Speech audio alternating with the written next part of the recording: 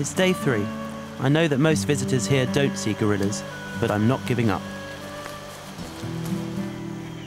I'm not so different from a gorilla biologically. Our families and feelings and needs are very similar. I would so love them to accept me on their terms.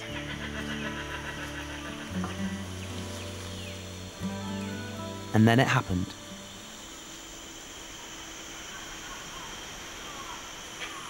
There is something moving on the tree there. That could be a gorilla. So now we try to get a bit closer. Just walk slowly, without make much noise. Yeah, much noise. So we're going in.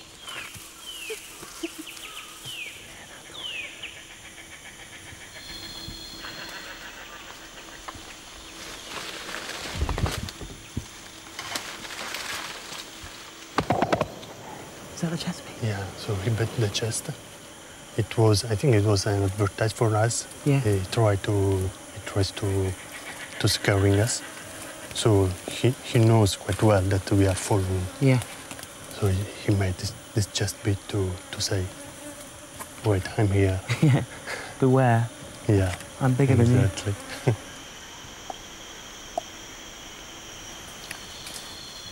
So now what we are doing is what we call a contact.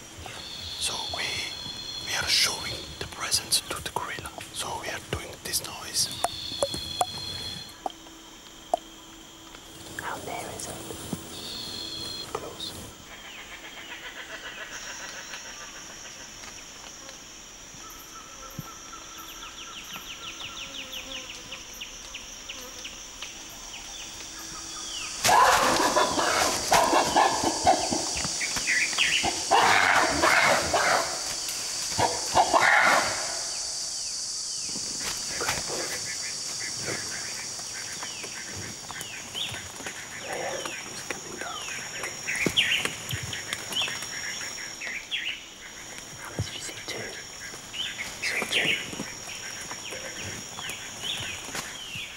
I feel quite emotional, actually.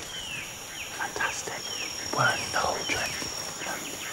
There really is such a difference seeing a gorilla to a monkey. I mean, they're so much bigger. You can see from here, they're so much bigger. And very leisurely. Similar to what we saw in Cameroon. They don't move as quickly. Just fantastic. Massive smile on my face.